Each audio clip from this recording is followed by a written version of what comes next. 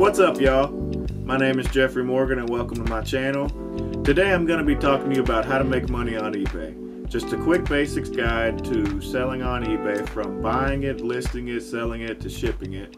If you've never done it before, I hope this video will give you a good idea of really how simple it is. Once you get the basics down and you learn everything, it's just repetition. It's the same thing over and over again. And we're really just going to go over one little item. I got a quick example for you today of me buying it at the thrift store, showing you how much I paid for it, and then how I listed it, how I take my pictures, and then once it sells, how you ship it, and also give you, show you how much money we make. And yeah, that's really it. So without further ado, let's get into it.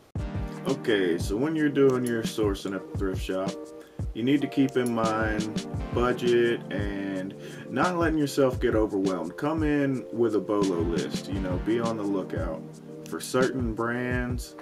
And like, say if you're looking for clothing, give yourself a top 10 list of the brands that you've already done the research and you know are gonna sell quick. And once you find a good item like this Wrangler 20X women's button snap shirt like I did, as you can see, the pink tags were 75% off, so I only paid $1.12 for this. But you're gonna want to get your phone out and go to the eBay app and double check and make sure you're gonna get a good price for this. So I didn't get to do it in the store, so I figured I'd show you now. You need to download the eBay app. That way you can do research on your items that you're looking up. So I'm gonna put in, first I'm gonna start off with women's Wrangler 20X button shirt. And let's see what we get. Now, this is very, very important. First thing you need to do after you typed in what you're searching for is click filter. And some people click the sold items, but I like to click completed items because it's going to show me the sold items and the items that have not sold. And as you can see, the ones in green, these are items that sold. The ones in red did not sell. So right off the bat, we're getting some, some idea of what it's worth. Here's a women's 20X XL long sleeve plaid shirt. Sold for $12 plus $4.95 shipping. Here's a 20X cowgirl shirt. Sold for $11.40 free shipping. This one they were asking $23 plus $4.89 shipping, and it did not sell. Here's one, 16. That's pretty good. They got, $22 for their shirt. 17 plus free shipping. From looking at this, the first couple that, out of the first 4 out of 5 sold, I'm thinking this is a good item to pick up. And not only that, these items are kind of plain. They're plain compared to mine. Mine's got butterfly design on it, as well as some embellished gems on it. I'm not sure what you call them, don't get me lying. And once you get all checked out at the thrift store, you can take the item home and set up your studio to take pictures. I use a piece of panel that I bought at Home Depot that I stained with an ebony stain. It's just a simple wall paneling. It's real cheap. I'll probably end up making a video on how to build this because I find it to be, it gives good contrast to when you're doing clothes, the dark wood. Then you want to take your shirt and lay it out flat and put it in the folded whatever in position you like to take your photos. I like to lay my clothing as if it would be how it would lay on your body, Try to make it look like as if that's how it would look as it sits on your body. And the first thing you're going to want to do is put your custom label to the item. This lets me know where my item is without having to look for the actual shirt. I can just look for this number in my inventory system. Once you get done taking your photos, you just shove everything back in the corner. And now we can take a look at creating your listing. So first thing to start with your listing is the title. And the title has a lot to do with the SEO, the search engine optimization. So you really want to just try different things, learn from others, do what others are doing. When I say that, look at other listings like what you're trying to find, a shirt like this, and take from others. How did they word their title? Did it start with the brand or the size or the gender? And the way I've got my title laid out right now, it gets the best search results for me. So I'm going to stick to it. Next is your custom label. That's where you'll put the number that's on your clothespin. And then after that, you want to make sure you're putting it in the right category. You can search women's shirts, and I chose women's clothing tops. Then after that, if you have an eBay store like me, then you put it in the right store category. Then you have the UPC, does not apply. Condition, pre-owned, I usually put in the condition description, good pre-owned condition. It's kind of the same thing for everything. Here's where you add your shirts. Also, if I didn't mention before, when you're taking your pictures, you want to use like a yardstick and take photos of the true measurements, the actual measurements of the shirt. So since the person can't try on the item in person, it's really going to help the sale for you to put what the true measurements are. And next you'll come down to the item specifics. This is where you put in the brand, the size type, women's size, the style, the material. This also has a lot to do with the search engine optimization. They say the more you put in the specifics, the better chances you are of getting to the top of the list in search ranks. But I usually keep it simple. It's always the same thing, cut and dry. So there's a lot that I leave blank at the bottom of this. Now moving on to the description, I keep it really short and simple. The shirt is in good pre-owned condition. Please look at all pictures and ask any questions, and thanks for looking.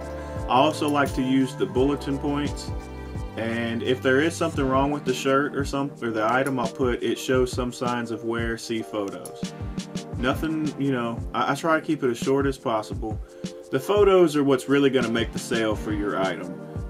If you put in the photos any defects on the item, the buyer is going to look at the photos last to make their decision. So really, keep your description short and simple. Moving down to the seller details, the format, we're going to go fixed price, duration, good till canceled, start my listing when I submit them, buy it now, $24.77.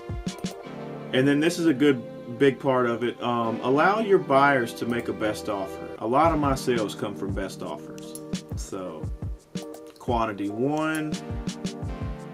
You also got a couple other check boxes there. I usually skip most of them. Make sure you put in your PayPal email address. This is how you get paid. You can add additional checkout instructions. And also don't forget to add your sales tax. Next is return options. I do domestic returns up to 30 days, buyer pays shipping. And next is the shipping. There are a lot of different shipping options. That can be a little overwhelming. I'll probably make another video on it, but for the shirt, it's very simple. We're gonna go first class because it's 16 ounces or less. My handling time, we do 1 business day. And that has a lot to do too with someone choosing your item over someone else's. How quick can they get their item? So then you have international shipping. I do ship internationally. Now when you get to package weight and dimensions, I don't have to put in the dimensions because it's first class and the weight is 1 pound or less. And when I'm making the listings, I don't weigh it out. I just wait until I'm shipping it. I can usually guesstimate how much it's going to cost to ship. And they've also added some of these promotion tools in the bottom of a listing. This is kind of new. And so I'm going to go ahead and add this listing to my promoted listings. I'm going to add it. I'm going to set the ad rate at 5%. And I'm going to select a campaign. This is one of my campaigns. What that's going to do is, if there's eBay's going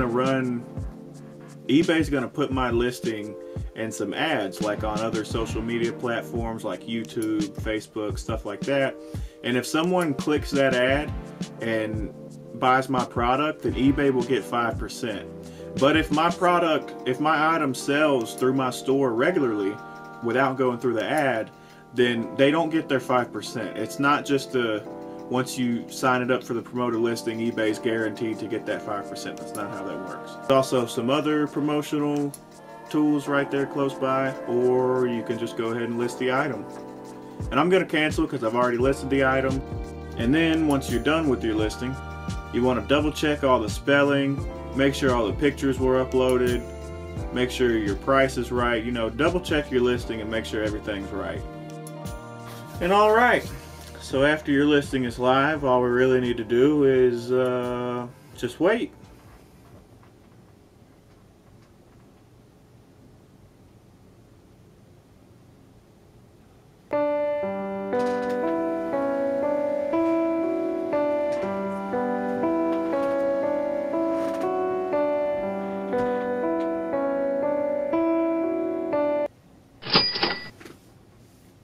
I know y'all heard that.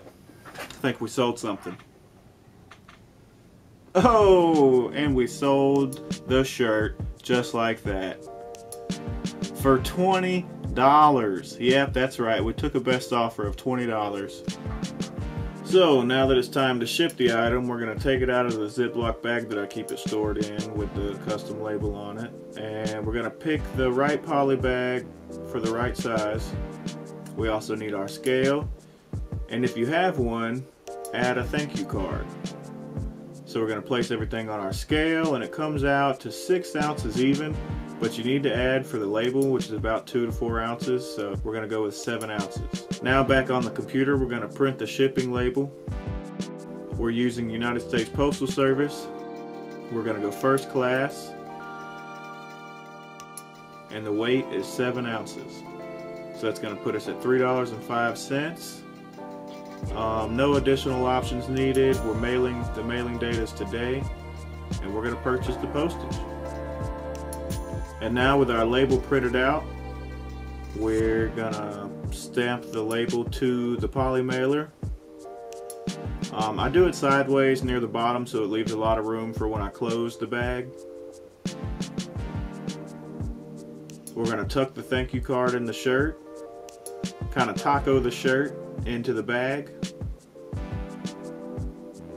and then make sure you get the shirt back flat. Pull off the little tab, turn the flap of the bag over, and seal it up.